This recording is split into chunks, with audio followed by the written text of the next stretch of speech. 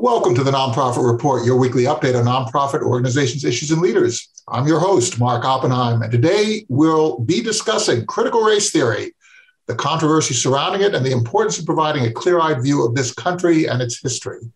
Our guests today are Dr. J. Allen Bryant, who teaches at Appalachian State University and is also director of the Gadugi program there, a partnership between the university and the Cherokee Central Schools. Dr. Trinidad Gonzales, a history and Mexican-American studies teacher at South Texas College and a co-founding member of the Refuse to Forget organization. And Dr. Hasan Kwame Jeffries, an associate professor of history at Ohio State University, where he teaches courses on the civil rights and Black Power movements. It is so wonderful to have you here. You know, I have been so exercised about the debate that is going on the teaching of history and what constitutes a valid perspective in the United States on history. I would just like to sort of go around the room, and if you could each comment on not necessarily critical race theory per se, but on what is the purpose of teaching history and American history in this country. And let's go around. I've got this organized where counterclockwise, Alan, then Trinidad, and then Hasan. So, Alan, could you give us a short take on what teaching history should be about? I think we have to remind ourselves that, when we talk about history and when we teach history, we're teaching the history of us. We're teaching about who we are. We're teaching about what we believe in, what our value systems are, and how we develop those. One of my favorite quotes that I tell my future history teacher students is from Ralph Waldo Emerson. And he said, there is no history, there is only biography. And I love that quote because I hope it reminds my students that when we talk about this subject, we're talking about the history of us. We're talking about our stories and the stories of our ancestors and their struggles and their triumphs, and in some cases, their defeats. But it's the foundation, I think, for everything we do, both intellectually, but also in our engagement with the society around us. And I really think it's the starting point for everything we hope to be as active and engaged and informed citizens in a democracy. And Trinidad, how do you see it? Do you see it as the story of us, and who is us? The way I talk to my students about history is first, we get into a conversation about history being sort of a moral philosophy, kind of building on what Alan has said, to reflect on the past so we could be better humans and a better society today. And the other thing I talk about history is that it's power. And they get kind of confused what I mean by power. And I said, well, history can shape children from K to 12 on how they see themselves in the world around them. Now, if their community, their family is not included in the curriculum, that silencing is very powerful in shaping and damaging their psychic outlook and their participation in the nation and society they live in. So who's included and not included in the history curriculum is a value statement, but it's also reflective of who's in power. And so I try to get them to understand both the power of history and then the moral aspects of using history to make us a better community today. So your point, I think that's really interesting. Your point, when it connects to Alan's, is that when you're not included, when your group or your family's experience is excluded from the curriculum, history is no longer about us. It's about somebody else, right? Yes. So you're learning about somebody else. You're not learning about us. Hasan, how do you see the teaching of history? What is that? What is the purpose of history? Well, I see it, the teaching of it as a way to understand the past, but not simply to leave the past in the past. I mean, this goes back to, I think, Alan, your point about the story of us. I mean, it's not just about studying the past for the sake of studying the past. It's about studying the past so that we can make sense of the present. And then what do you do then, right? I mean, in other words, how do you take that into the world in which we live? And then for our students, it isn't just simply, a matter of studying the past so we can make sense of the present, but it's also preparing students to lead in the future, to participate in this democracy. So you can't be prepared to make the tough decisions to clean up the mess that we're leaving behind if you don't understand how that mess came to be in the first place, which is the moment we're in. And you can't do that unless you have a full and complete understanding of the past. And you can't do that unless you're studying the story of everybody, of all of us interacting. Well, it goes back to that whole idea. If you don't learn from history, you're bound to repeat it, right?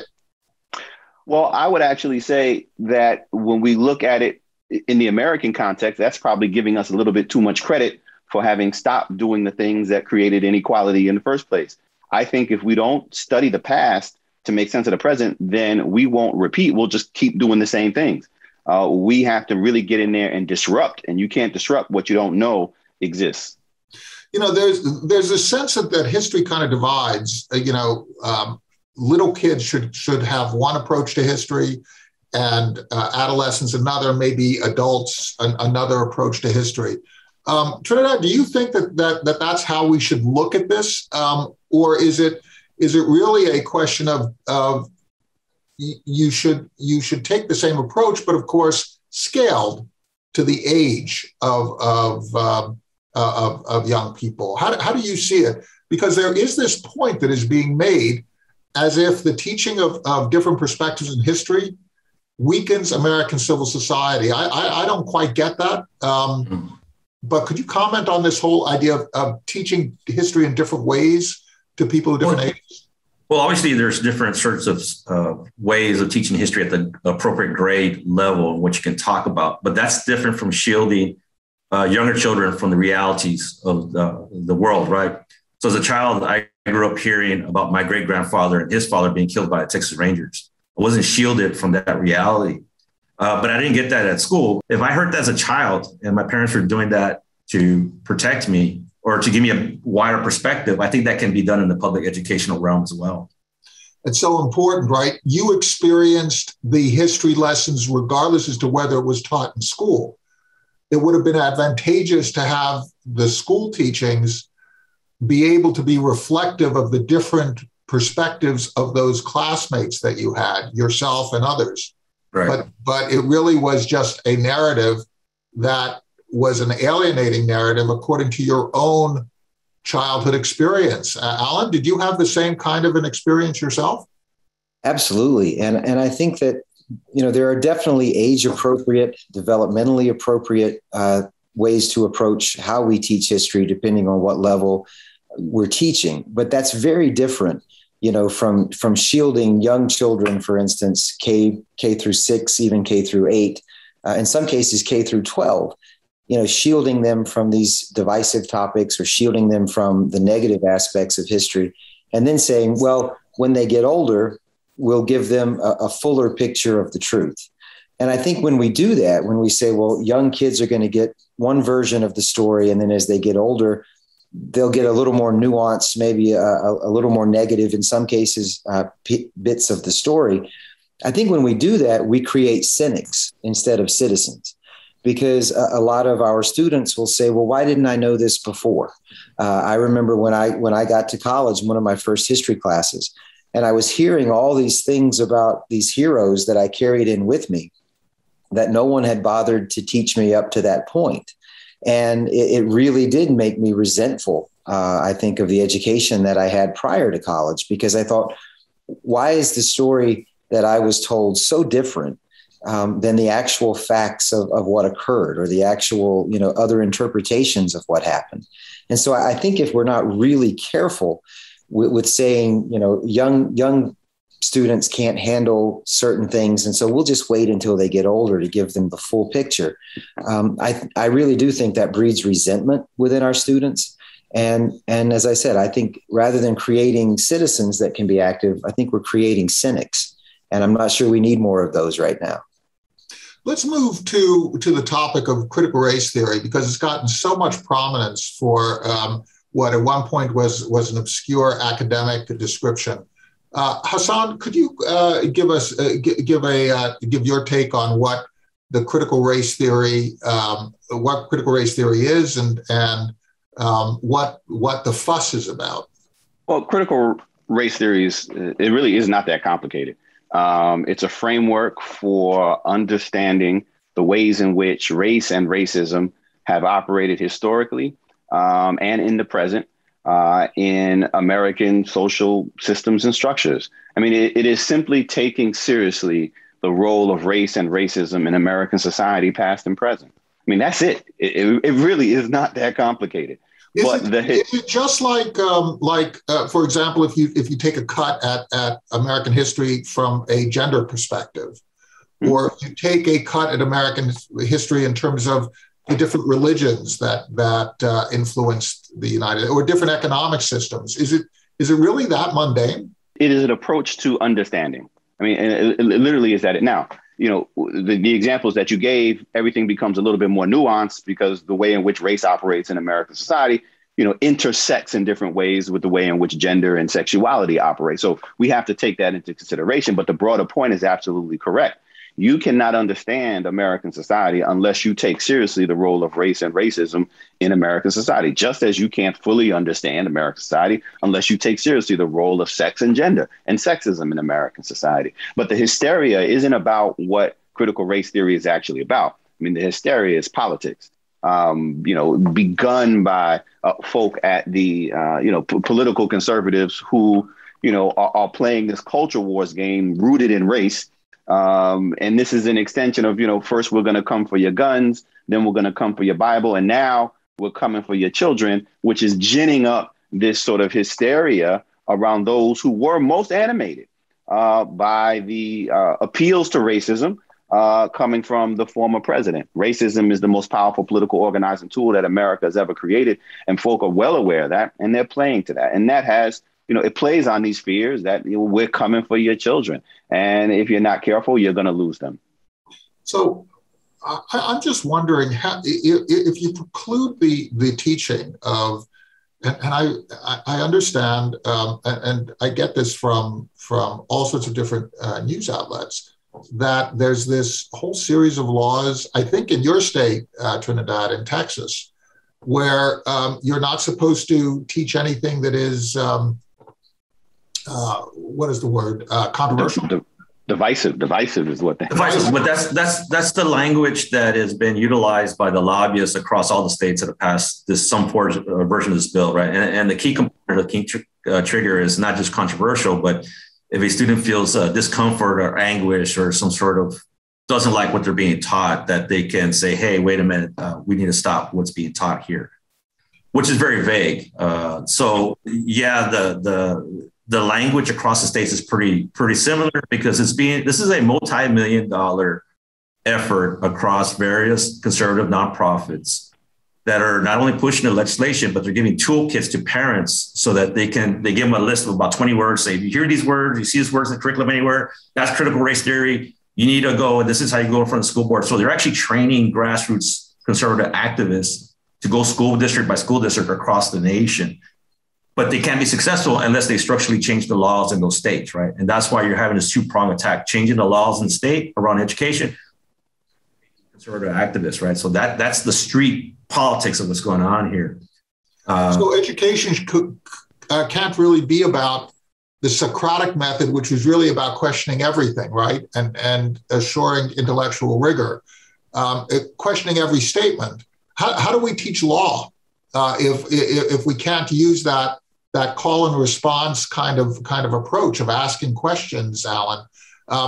If people are going to, what was the word, Trinidad? Discomfort? Yeah, discomfort, anguish, and there's a third word that they try to get it all in, students and out, concerning censor the teacher. If you're teaching evolution and somebody's anguished by the idea that of evolution, you can't teach it. Is that the issue, Alan, in the future? How is American education going to evolve now? And I think maybe the most remarkable part of all this is critical race theory is not a part of the K-12 curriculum in the United States. It's a legal construct. It's not a part of what's being taught. And so, I absolutely agree with what's been said, that this is a stalking horse for the political right.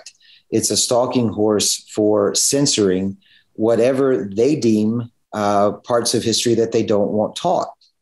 And what's so concerning about that is, we were talking earlier, you can see right over my shoulder here, there's a violin hanging on the wall back there.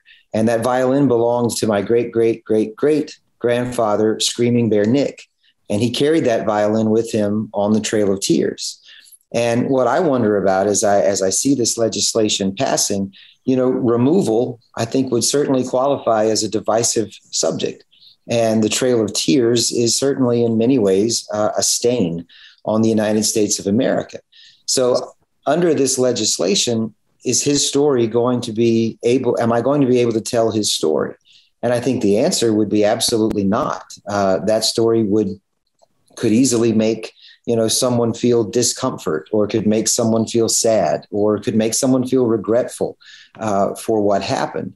So it's censorship. And what it is trying to take certain elements of our history and saying to teachers, these are off limits.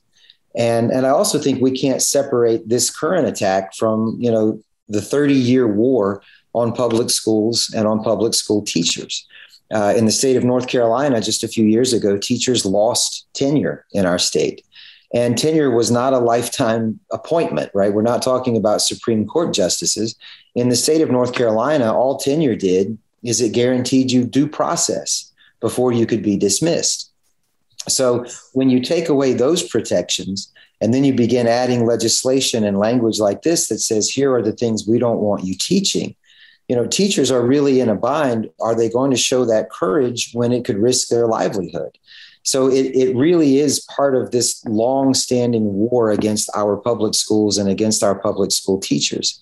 And it's all about censorship. So how do we end up countering this? This whole thing about censorship is so distressing.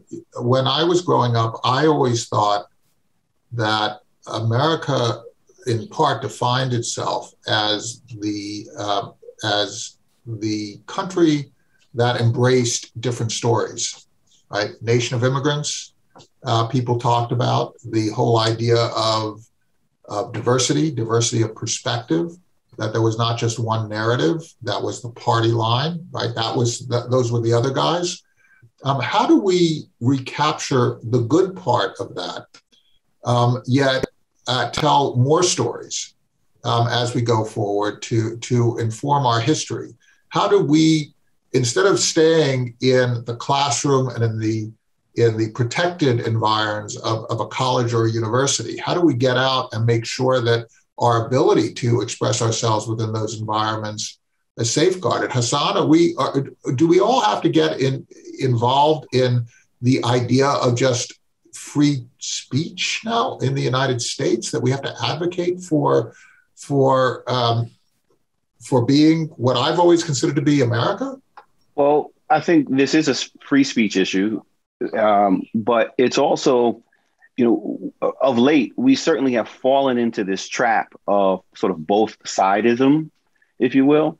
And sometimes we want to pretend as though there are two equal sides worthy of sort of equal discussion and equal merit.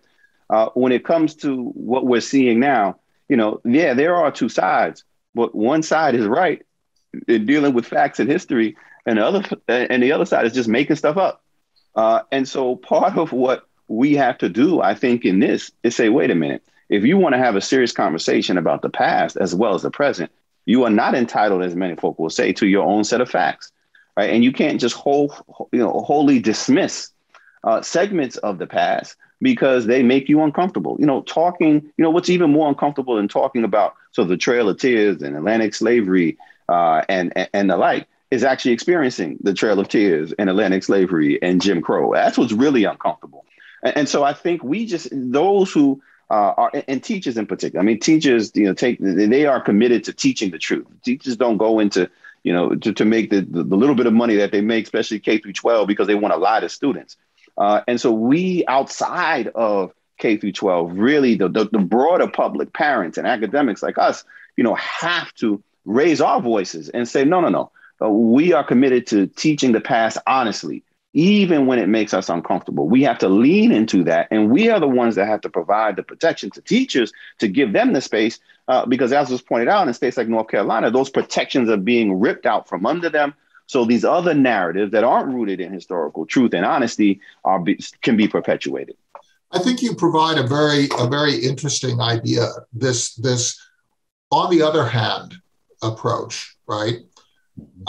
That you're not rejecting that there might be numerous perspectives, right, that need to be illuminated. What you're saying is that you just cannot assert without reference to anything, any evidence, any facts, right? And you can't just take facts and throw them out in order to justify whatever your position is. So your admonition to the media is be fact-based, right? And Trinidad, I mean, that's what you're teaching in your classrooms. You're trying to take reference to actual events that are happening, not made up ones, right? Right. So as scholars, we have an ethical obligation to follow the evidence and to examine the evidence. So there's the methodological issues and the ethical issues we have as scholars and as educators when it comes to teaching history. But that doesn't mean we look at the past, say at slavery or the Holocaust or the recent past, like the El Paso massacre, and say that there's a side there that is morally equivalent to the side that said it's okay to kill or to have slaves or to have genocide, right? Genocide is morally wrong. The El Paso massacre, who had a manifesto about the Hispanic invasion, was morally wrong. But the way the law is set up, we're supposed to give deference to those perspectives, supposed to give deference to Hitler, deference to the El Paso terrorists, deference to the people who enslaved others. And then so there's a difference between our methodology and examination of the past that we have to follow ethically and as scholars. But then the evaluation of that past or the evaluation of the present does not mean all sides are morally equal. They're not. And I don't think that's what we should try to strive for. So we just completed a couple of polls. The first poll was whether people had a crisp understanding of critical race theory. What was interesting was that 61% said yes, 39% said no after all of this discussion. So it seems that there is this attempt at branding, and it hasn't been successful with at least 39% of the individuals. That's very interesting. And then we just said, how do you view critical race theory? And we said we gave a number of different choices, a way of understanding how racism has shaped the United States, divisive discourse that pits people of color against white people. It's an exploration of shifting social relations and so on. 67% said it's a way of understanding racism, but there are also those who had other views and didn't necessarily agree one way or the other with any of the choices that we provided. I have a question for you, Alan, sort of working off of Trinidad and Hasan's point. Who is the keeper of facts? This was, by the way, prompted by one of our attendees. Who is the keeper of facts? I think that's a responsibility for every single American. I think one of the things we have to make sure we do is not pretend that the historical truth is anybody's sole possession, whether it be the professional historian, whether it be the high school history teacher. I think the keeper of fact has to be all of us. And building on what was said earlier, that's why I think it is about free speech, but it's also about making sure that our free speech is closely tethered to intellectual honesty. And that's a responsibility for each and every one of us. It's not something that we can, I think, lay at the doorstep of one particular group. I think so many of these bills and so much of this legislation just utterly ignores the complexity and the nuance of history. And I see a lot of it as white politicians selling white people short. Because if I teach about removal, white people are no more monolithic than any other group. And so while removal was tragic and horrible, there were white missionaries who went to prison for standing against President Jackson's policies. There were white politicians who threw their careers away fighting the approval of that treaty and the ratification of the New Echota Treaty. So there's so much complexity and nuance, and we have politicians who, many of them I'm sure don't know the nuance, but others who just simply don't care. They want the entire topic put away and hidden. And I think it's up to every single one of us to fight back against this. If this falls on the shoulders of public school teachers alone, that's just one more burden that profession is not in a position right now to fight, at least not without the help of parents and the help of concerned citizens. So I think that responsibility really, really falls on the shoulders of every one of us who believes we're a citizen in this republic.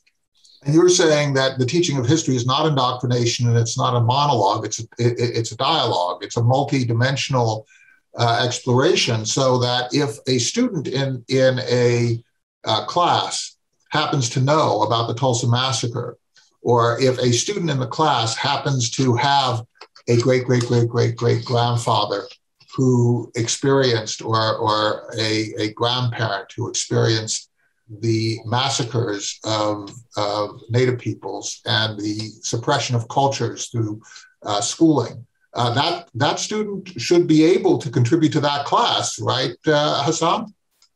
That student absolutely should be. And this is where we're already sliding down that slippery slope, because if you read it's sort of by the letter of these new laws, bills that are being passed, if that student raises that issue in the state of Tennessee or in Ohio, if that's passed here, then the teacher, by obligation, the response will be, well, I can't talk about that. And so now is this a free speech issue, right? And the free speech, not just of the teacher, but of the student who wants to raise and discuss these issues. And that's terrible. You're telling students that we cannot explain, we cannot explore, we cannot answer your question about something so fundamental, about fundamental issues in the American experience. That's both tragic and criminal. One of the things that I really love about, in particular, the history of Texas is the truth of the history of Texas, and not necessarily the image that we get from Westerns and so on. I mean, even the ethnicities of the cowboys and the vaqueros who populated Texas. Trinidad, can you give us just sort of a brief sort of juxtaposition between history and reality, and why reality is so much more textured and so much more beautiful than the imaginary images that are sometimes conveyed? Well, I mean, obviously the classic images or mythologies around Texas is the cowboy, right? And that's problematic in so many ways, because the image of the cowboy then is usually one that's white, and the reality is cowboys were Black, indigenous, and Hispanic or Latino, if you will. Because really being a cowboy is difficult work. I come from a family of vaqueros, and it's not the kind of job you want to go out and do. This is what you're striving for, right? And, unlike the movie City Slickers. So there's nuance and complexity just to that iconic image of the cowboy, right? But then there's other parts of Texas history that are important that play out in reality, right? The long string of Supreme Court cases from Texas related to civil rights, where the state of Texas is always taking the wrong position when it comes to civil rights through its long history. And that is in the records of the Supreme Court, because those court cases exist, but it doesn't get into the textbooks the way it should.